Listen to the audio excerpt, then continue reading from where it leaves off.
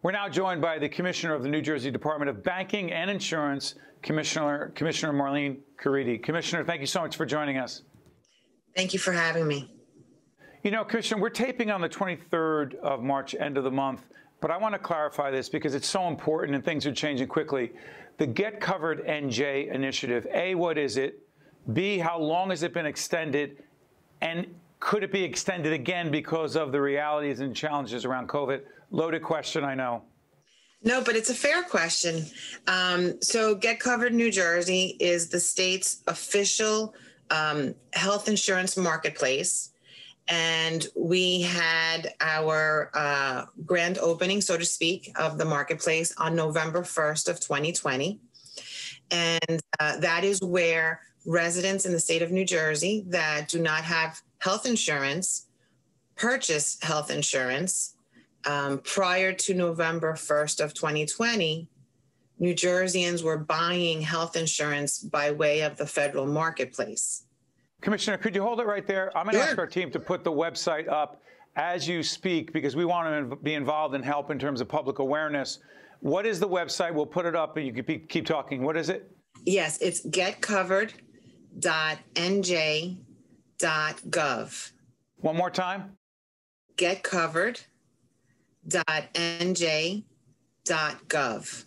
Got it. Pick it up from there. So they were going on the federal exchange, and what happened? So we were, prior to November 1st of 2020, New Jerseyans would purchase health insurance on the federal platform. Thanks to Governor Murphy and our legislators, we changed the law here in New Jersey, and we opened up our own state-based health exchange. Reason being, we could use the money that we were sending to Washington that was not being properly used for New Jerseyans to benefit New Jerseyans, and we were able to tailor our exchange to the needs of our residents. In other words, we went from a 6-week window to purchase insurance to 3 full months. So we opened our exchange on November 1st of 2020. And the last day of the exchange of the open enrollment period was January 31st of 2021. Right. One of the great things about having your own state-based exchange, you could address the needs of the residents. Sure. We have this pandemic. And prior to us having our exchange, Governor Murphy reached out to the previous president, President Trump, and asked that the federal exchange be open so that our residents who were losing jobs and losing their health care insurance could purchase. The federal government refused. Now with our exchange, we have extended open enrollment under a special open enrollment period for COVID-19 through May 15th of this year, 2021. So, Commissioner, is it fair to say that health insurance, I mean, so many people receive health insurance through their employer. So many employers are having serious financial problems around COVID and the impact of COVID. So that means potentially more and more people are losing their health insurance, which makes Get Covered NJ that much more important. So here's the loaded question. Do you have, A, the ability to extend, or is it, that's it, May 15th, it cuts off?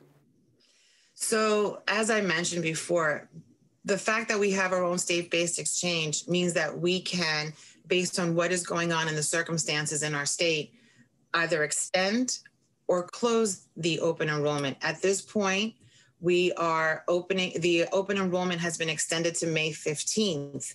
We will then review the circumstances and then move forward from there. And we can extend it. Now, also, we have the rescue plan that was approved by the federal government. The $1.8 trillion rescue plan. What is the connection between that, Commissioner, and the situation regarding health insurance? Well, the connection is that there's going to be more federal aid available. So, for example, with our state-based exchange, not only were our residents able to get the federal credits that would normally go to them if they qualified for federal assistance, but here in New Jersey, we were able to launch a state subsidy program. So on top of the federal credits, New Jerseyans that qualified were able to get New Jersey state subsidies. So 8 in 10 individuals received financial assistance, which lowered their premium. Now, add the rescue plan to this, and you're going to have more aid on top of that.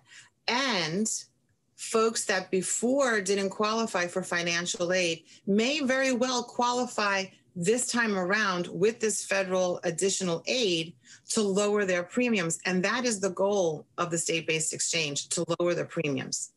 By the way, another few seconds on this, and if I can ask our team to just keep the Get Covered NJ website up as I ask one more question of the Commissioner.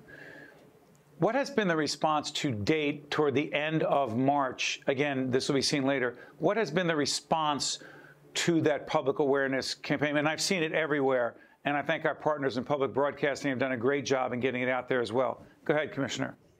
Thank you, and we've worked really hard to make sure we got our message out there. I'm very happy with the open enrollment that we had this year. We have been able to enroll over 270,000 individuals in the open enrollment period between November of 2020, wow, January 31st. That's more than we enrolled in the last 2 years. We don't have the full data since we've extended it, but I expect that we will have added more to those 270,000 individuals who had enrolled. Okay, in the time we have left, you're the commissioner regulating banking and insurance. On the banking side, and we have a whole range of banking executives come on and talk about their industry and more importantly, their impact on consumers.